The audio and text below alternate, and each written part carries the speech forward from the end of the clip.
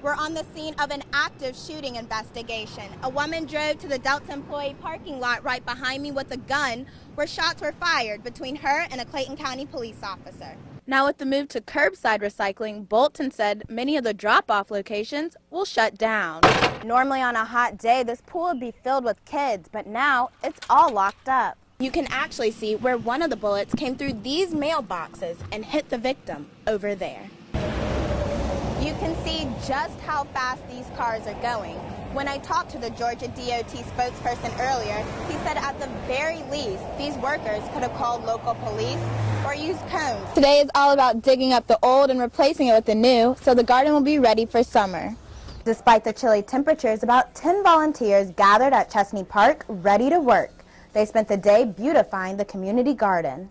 Residents told me stories of floating refrigerators, water waist deep, and sunken cars.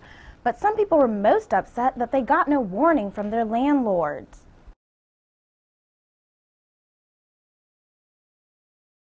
I started out getting high at 13 years old with my dad. For 23 years, David Parnell lived a drug-addicted life, quickly spiraling out of control. Meth, and I knew from the first time I used it that was going to be my drug of choice. When I sat down to talk to him, he described himself as a binge user, at times going 10 days straight without food or water and only meth.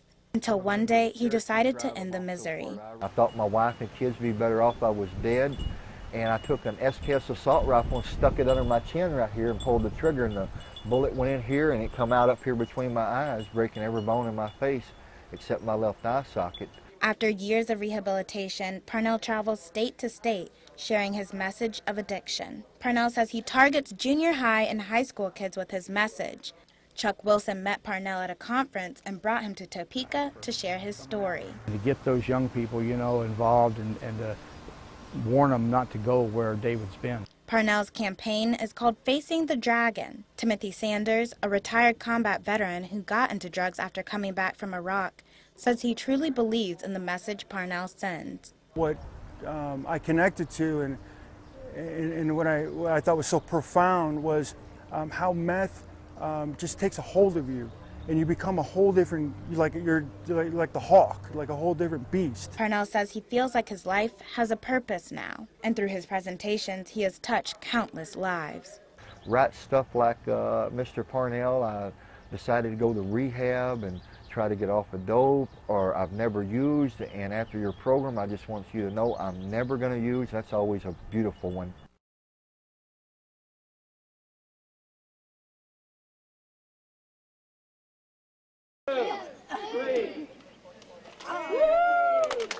And with that, the newly renovated Garfield Family Aquatic Center is open for business. I really like swimming, and today is the big opening for this pool. According to officials from the Parks and Recreation Department, the renovation required a year-long project from demolition to the new water slide, fountains, and diving board there now.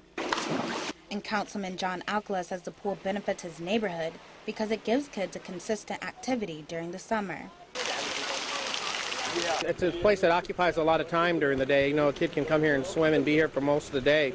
And from the looks of it, that's exactly what they do. We live across the street, a few blocks down, so we come here every day because that's what we just do. We hang here, we swim from open to close every day. City officials say the new pool helps improve the quality of life not just in North Topeka, but the entire community. Garfield Park is a fixture in North Topeka, so North Topeka benefits greatly by it being here with the community center, the shelter house, and now the pool.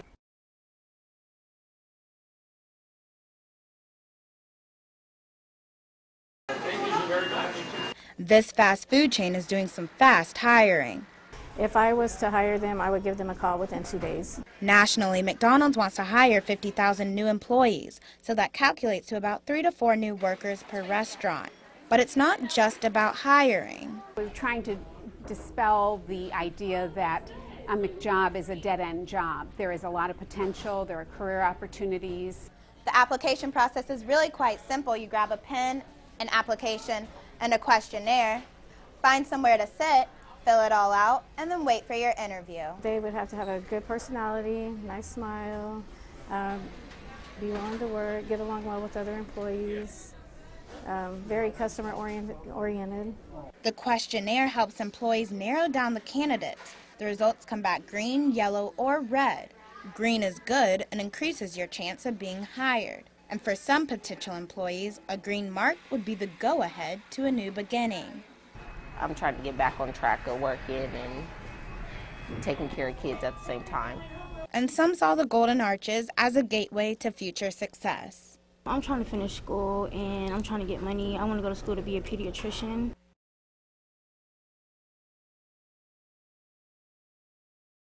Hello and welcome to NABJ TV News. I'm Eryn Rogers. The number of lightning-related accidents has been incredible this summer. Now the latest on a major drug bust. It's no secret that the National Association of Black Journalists has withdrawn from Unity. Some members think they will miss out on certain opportunities. A new trend in Philly is frightening residents and has some questioning the lack of action from the community. I spoke to a few residents who were concerned about their safety and the picture it paints of the city. Emergency workers allowed residents into the city today around noon to check their property. People cleaning up their homes could stay in town after 6 p.m., but had to be inside by 9 p.m. Eryn Rogers, 27 News, KSNT. Some residents told me that since they didn't have flood insurance, there's nothing that can be done and they'll have to start all over. Eryn Rogers, 27 News, KSNT.